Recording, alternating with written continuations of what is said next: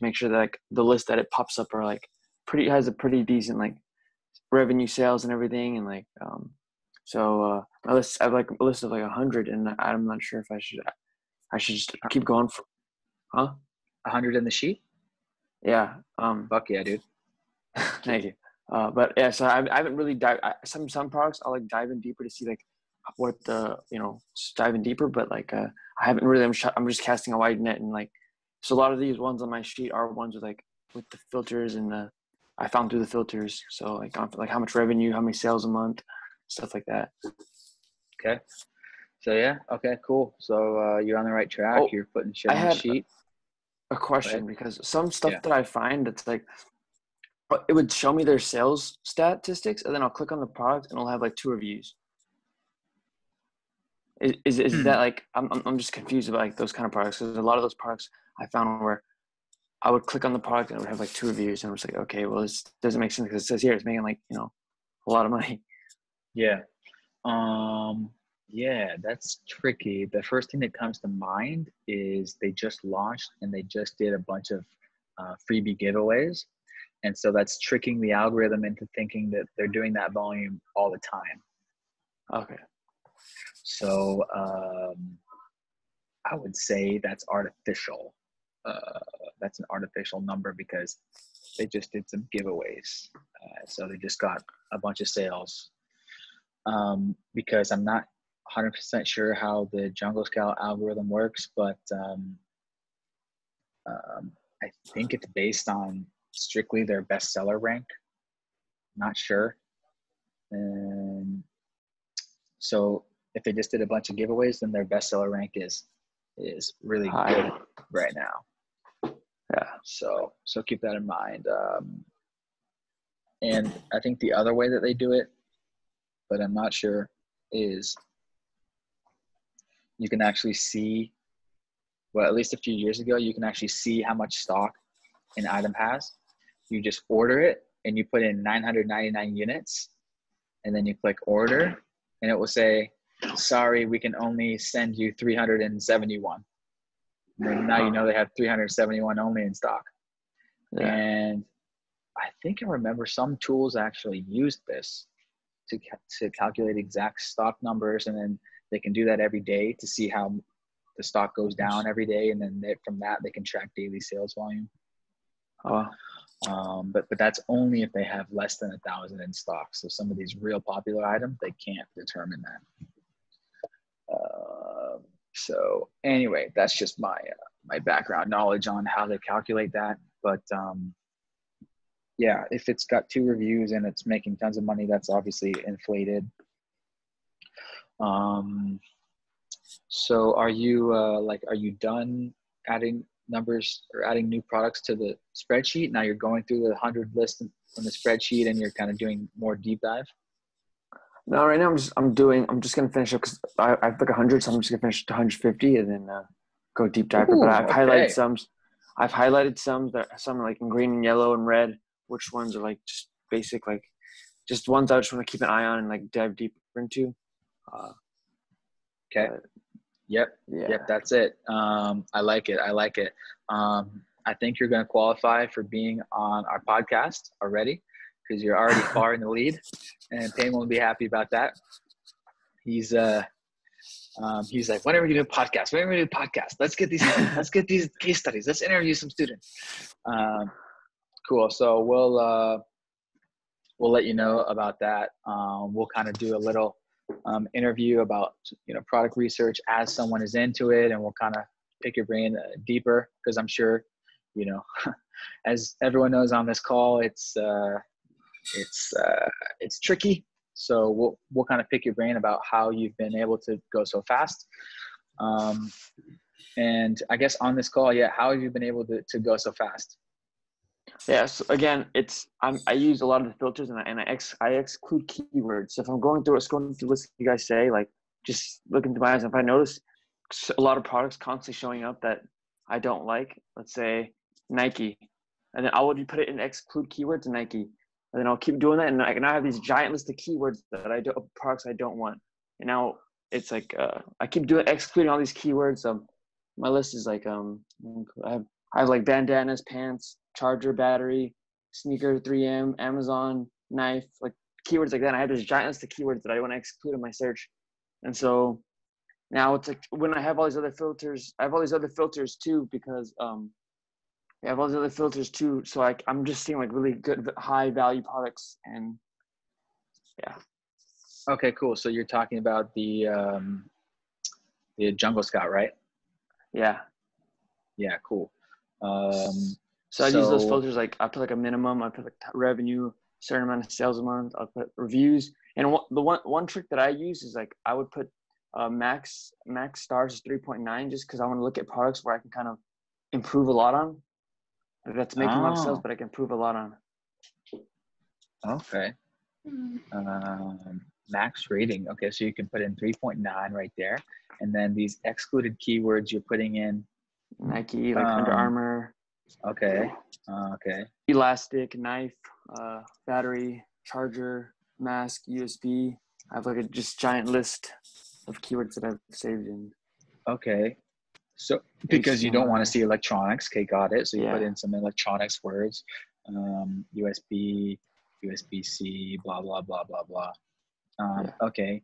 And are you going just one category at a time? I'm honestly just, I don't even, my skills, I don't even use any category. I just use strictly filters. Okay. And if you look at load filter set, up there onto the right, top right. Oh. Click that, and it's going to be right there, high and low competition section. You can load those selections and then filter those selections. Oh, yeah, shit, duh. Why would you not? Nice. I didn't know about that. Okay. Nice. Putting JungleScout to use. And I would also remind you guys like to be careful because the rankings are skewed right now. So you're gonna have products like elastic bands, puzzles, all those kind of like masks and all those quarantine stuff like that's gonna be. Yeah. Okay, so you can select all categories and you can go ahead and unclick the ones that you don't want. So you could unclick electronics there. You could unclick video games, anything that doesn't make sense, music, Kindle. Okay, and then search again. So, minimum, max rating, okay, 3.9. Weight, sellers, LQS. Do you know what LQS is? Nah, I use for minimum. Let me look at my max price 50. You hover over it. It says what it was. I think it's their rating that they created. Oh, like something score. Mm-hmm. Minimum 300 sales a month and minimum revenue 10,000. So it can be like 10,000. Nice. Minimum reviews, max reviews. I put max reviews 200 just to see, just ones I can jump in, but yeah. So I'm gonna go ahead unselect clothing, shoes, and jewelry. And okay, so sports and outdoors, that we don't want to see caps. Okay, so you want to see products that are kind of what is this, arts, crafts, and sewing. Okay, cool. And then you've gone through, are you going like hundreds of pages deep here, or how deep do you typically go?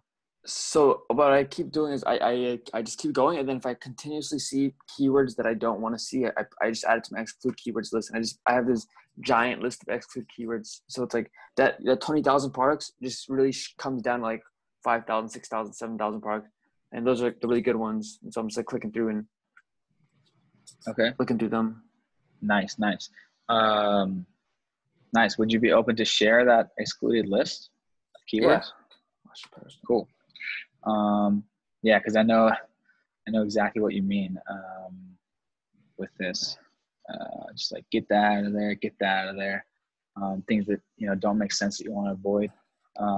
Okay, cool, good stuff. I'll post it in the Facebook stuff, Facebook group right now. Okay, awesome. Cool, good work.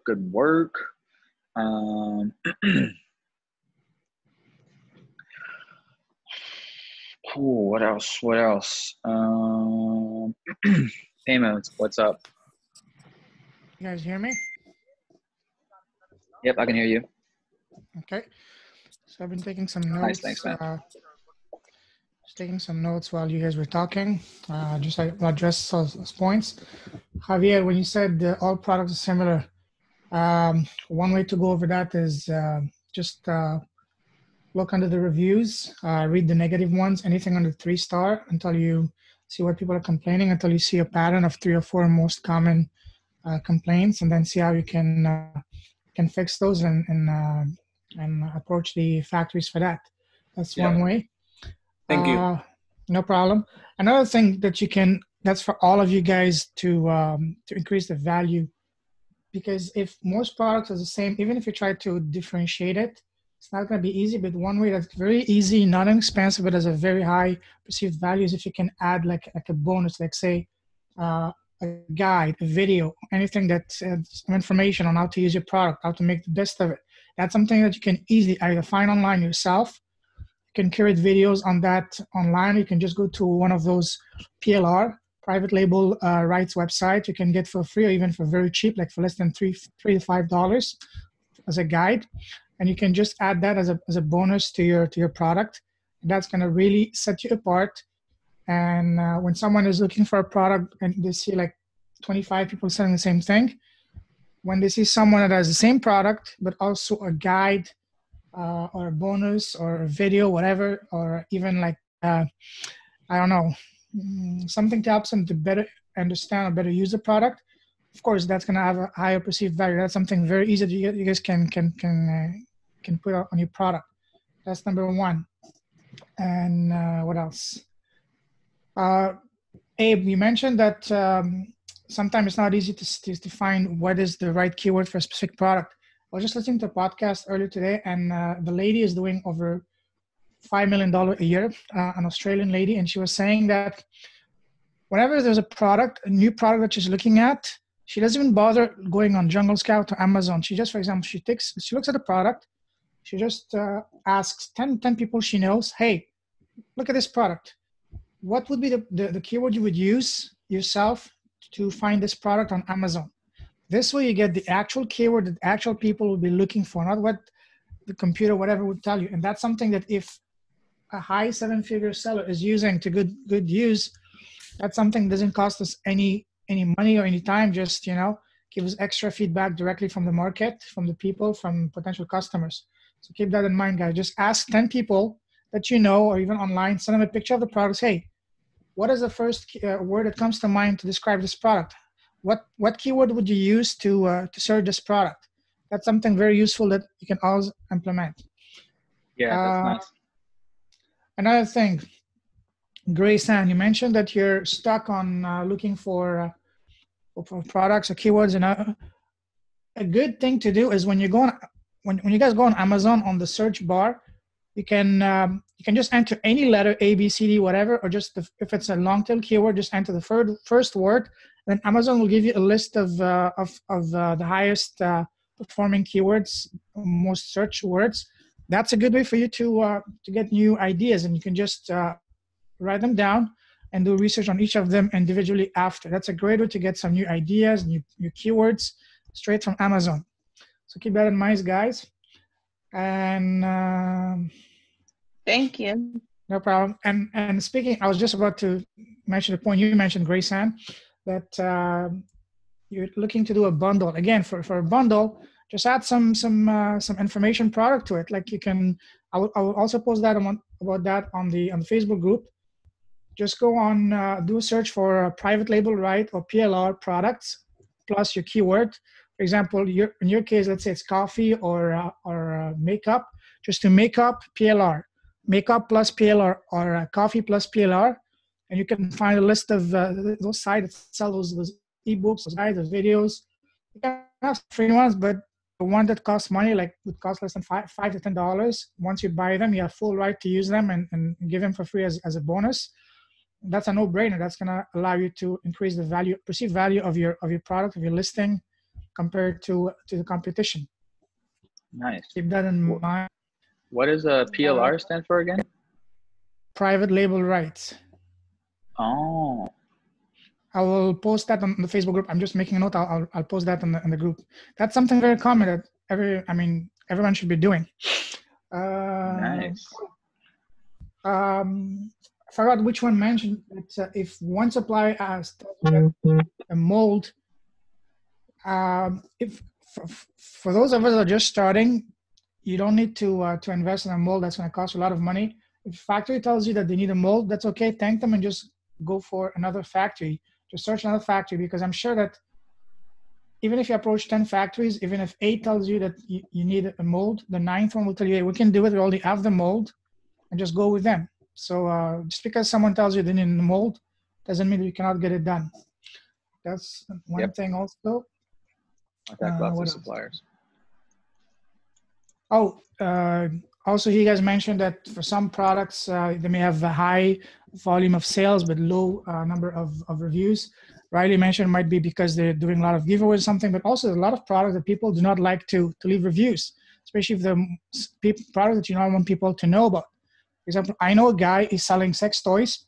He's selling like $50,000 a month, and he has like at his Bestsellers like 2 or 3 review, because people do not want to leave reviews on those. So that's just an example. For example, knives or anything, any product that you don't want people to know about, you're not going to leave a review.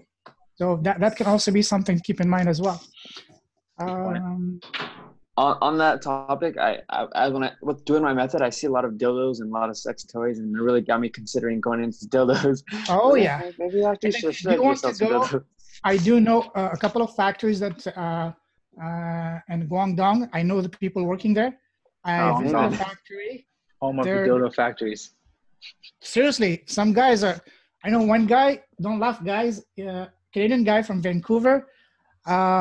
He's selling like almost $3 million per year between Amazon and his website, just condoms.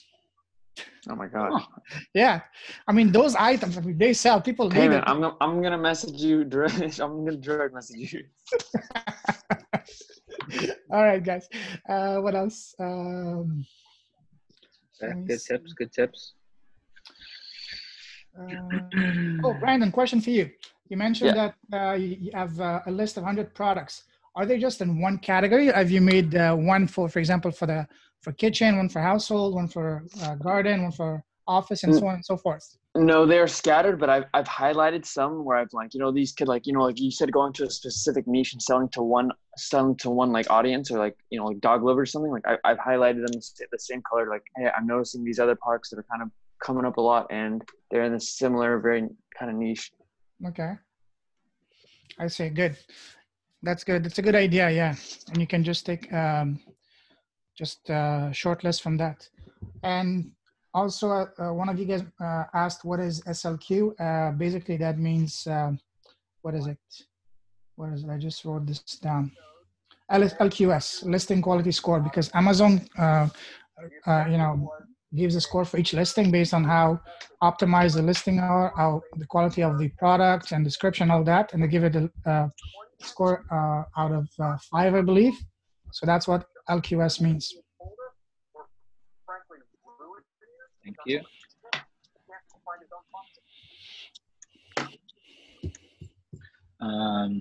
Brandon, have you used the opportunity finder on JungleScout? This looks like where it's searching for keyword opportunities, not products. No, I haven't yet. I haven't. Okay. Cool. But I have noticed, like, a lot of the products I'm finding on the they'll say that it's selling a lot. When I click and type in the keyword, like, it'll say high demand, high search value, high demand, high competition. So I'm trying to find like what specific keyword that product is ranking for, because even though it's like doesn't have as many reviews, or it's in this really competitive niche, there's a keyword that it ranks for, that it's ranking for, that's getting them a lot of sales. I think that's what's going on. So I'm trying to figure out the key. Yeah, trying to find that keyword that they're crushing for.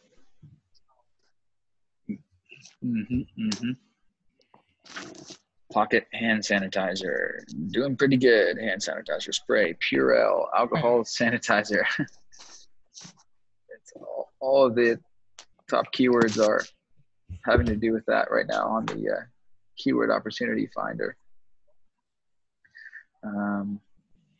Anyway, okay, what else? Any other questions, guys?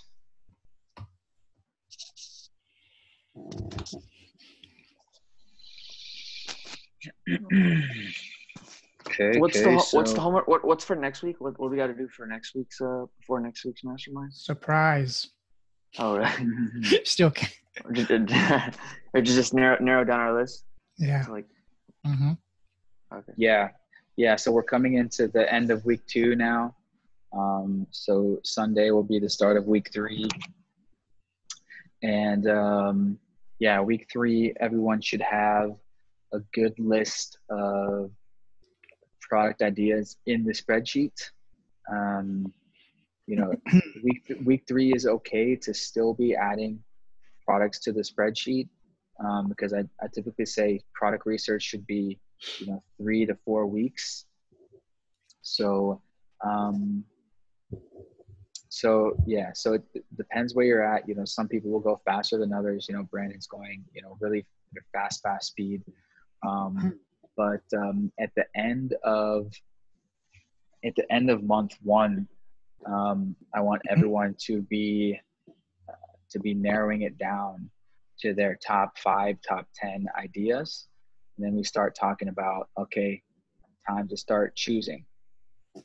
So 2 more weeks to go. And at the end of month 1, I want everyone to be either chosen or close to chosen, and then starting to reach out to suppliers to order samples. So as far as exact assignment for next week, I forget if there is one in the course or the checklist, but we'll be sure to remind you guys. And when it comes down time to contact suppliers, the course already has lots of information from it. And also yesterday, I don't know if you guys saw it, I posted a guide that I wrote. I spent all day on Monday just collecting my thought from my experience of living in China for 5 years, going to countless factories, events, fairs, exhibitions, hosting and organizing events, even speaking at events in China on Amazon, FBA and e-commerce. So highly recommend you guys to go through that. It's a 10-page document. It's really gives you tons of great ideas from actual real life experience. So highly recommend you guys go through that. Spend an hour, just print it or review it. Just go over that, because these tips will make your experience with the Chinese suppliers. It's going to determine whether it's going to be a good one, a fun, productive one, or a frustrating and negative one, because you have to approach them the right way. Nice. Yeah. Awesome. We'll make sure to add that to the course area as well. But yeah, thanks for that. Okay, cool. So in general, we're 2 weeks is down, heading into week 3. We're right in the thick of product research. Over the next 2 weeks is pretty much the same thing, just getting down and dirty with product research.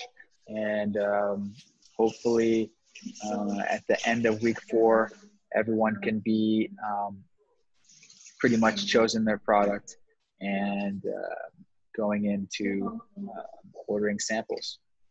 And that being said, if you're still on the fence between a few ideas, you can order samples for all those ideas as well. And then make your final decision after you receive the samples. Yeah. What else? There's some great news that we can let them know about, Riley. You want to let them know? First of all, the podcast, that's something I'm very excited. We're going to do a weekly podcast, basically inviting each week, someone from the team to share the experience, also hear your story, and just showcase you guys, because the course is not about us, it's about you. As we said in the webinar, we're not selling courses. We're collecting success stories. You are the reason that we have this thing. Is We want to get results for you. We purposely kept this group to a small number because we wanted to be sure that we can actually give you the best service we can do, so you guys can achieve the result. The premise of this course, which is a 90 days, even as a newbie, to get a product launched, following our step-by-step proven blueprint. So that's what we want. That's number one. Number two, we're talking with Riley the other day that we want to bring you world-class expert on each specific area of Amazon business, whether it's branding, logistics, sourcing, optimization, listing, whatever PPC. We will be doing webinars with actual world-class experts, people that are doing 6, 7, 8 figure on Amazon. And we already have one lined up for next week. I'm very excited about that. She's a good friend of mine. She's an Indian lady living in Singapore. For those of you that know, she's the organizer of the Global Source Summit in Hong Kong. Good friend of mine. I was living in Hong Kong. I know her, and she's been organizing sourcing trips to India. So right now, with what's going on in the world, China, we're not sure how long it's still going to be a viable option, but it's always good to have other alternatives. And India is showing to become a tremendous opportunity because China is great, but a lot of product that you cannot get in China, that you can get in India. And also that's another way for us to differentiate ourselves from 99% of other sellers that are all sourcing from China and they're getting all the same kind of products. But if you go to India, you will have a completely different product. It's still untapped. Not many people going to India. And we will be bringing her to a podcast next week where she's going to introduce to us the incredible opportunities to source from India. And that's something I'm extremely excited. And I was talking with Riley the other day, even thinking of doing a case study of launching our product ourselves. And then probably going to do it myself. And I'm hesitating right now between whether to source it from China. For me, the easiest thing to do it is to source it from China because I lived in China for 5 years. I have tons of connections. But I also want to use this opportunity to source a product from a new market like India and then document the entire process with you guys and also on the blog and podcast. And that's something that I'm extremely excited about that. I'm just going to still think about, I'm going to start probably doing product research maybe next week or sometime this week. But that's something I'm really excited. We're talking with Riley the other day, and that's something that's going to be very beneficial for you guys. And we're going to be bringing each week or at least once every 2 weeks, a world-class expert in a specific area of Amazon FBA. And if you guys have any suggestions, or if you know any high-profile person in the Amazon scene that you would like us to try to bring, you can always suggest it, and we'll try to reach out. Nice. Awesome. Looking forward to that. Okay, so she wants to do it next week? The Indian lady, yes. She said next Thursday, 10 a.m. Singapore time, which is, I believe, 9, 10 a.m. My time here on the East Coast. Cool. All right. Yeah, cool. Sounds good. Keep them coming. Get some more content out there. Yeah, any other final questions, guys? Javier, you good? I'm good. Okay. Cool. Good. You're on the right track. White, you good? Good. All right. Jess, you good? Good. Feeling good? Abe, feeling good? ¿Estás bien? Yep. Feeling good. Yeah. I know. Grayson, you good? Any more questions?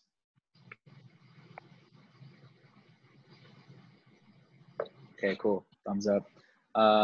Brandon, all right. I know you're doing good. Keep up the good work. Thank you. And all right, yeah. Keep posting your questions in the group chat or the Facebook group. And yeah, you guys are all pretty much on the right track. Just keep chugging with product research, and yeah, we'll talk next week. I just have one question. Abe, you're living in Mexico, right? Correct. I would be very curious to know if what is the sourcing options in Mexico. Do you have any contacts on that? I do not have sourcing contacts right now. Okay. but I imagine, I mean, the industry is huge. I mean, Sure. there are a lot of factories here.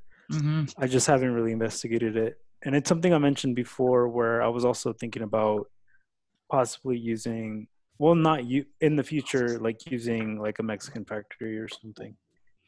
Yeah, that would be amazing because that would make things so much easier, faster, cheaper for us. Yeah.